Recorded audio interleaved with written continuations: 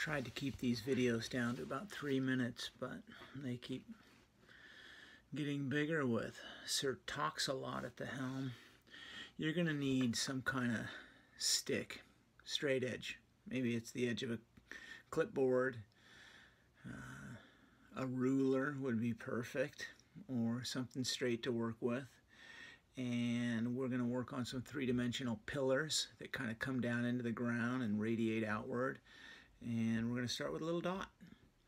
And once you get that little dot, I want you to make a circle, maybe the size of a quarter or a 50-cent piece around that. And that's just going to be a guideline, so we'll erase that later.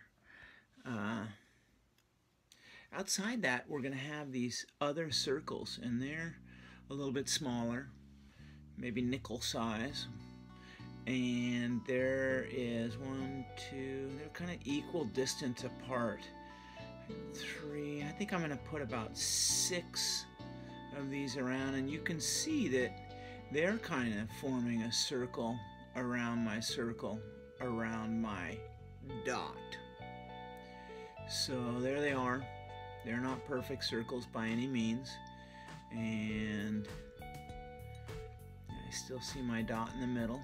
I'm now gonna take that handy dandy stick I found and slowly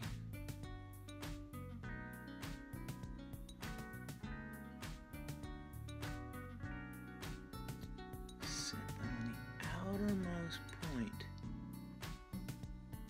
of my circle, and I'm gonna aim it for that little dot in the middle.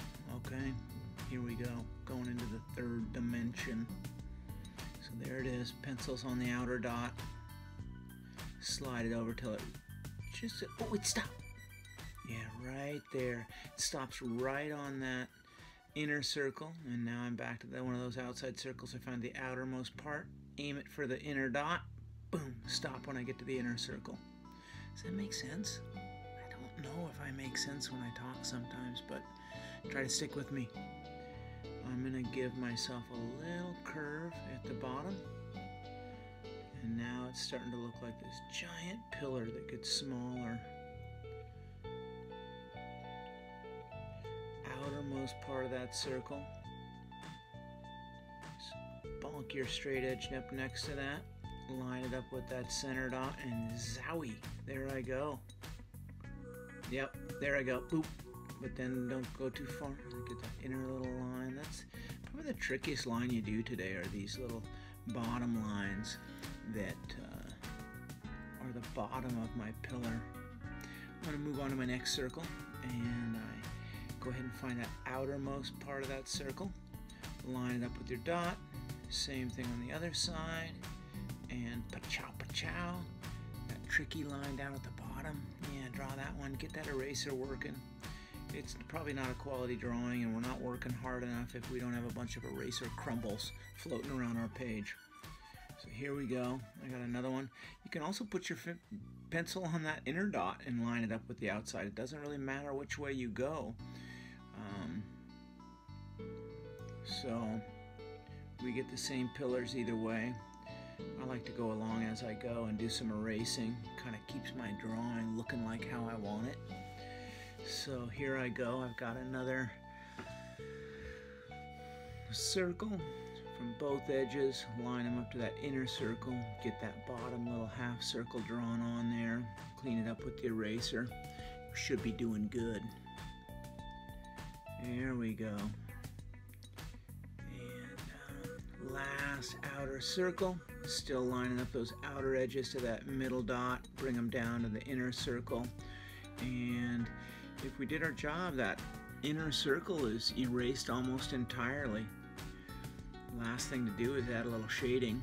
So I'm pulling out that shading grip, going to it. There I am. Sometimes I might show you things, I'll keep drawing, but then I'll take my third arm and show you the shading grip, and you just keep working. That's an art thing. Here we go. I can also draw some little curvy lines showing that that's a tubular pillar. See that? I just use a shading grip to curve it around, and those should be kind of parallel with the upper circle diameter. Or I can just shade them like that. Oh, what is that in the middle? Ah, I'm laying in the middle of 6 tall pillars. Hey, I hope you drew this. Send me a picture to my email, and I will put it on the end of this drawing. You'll be famous YouTuber. Take care. Bye.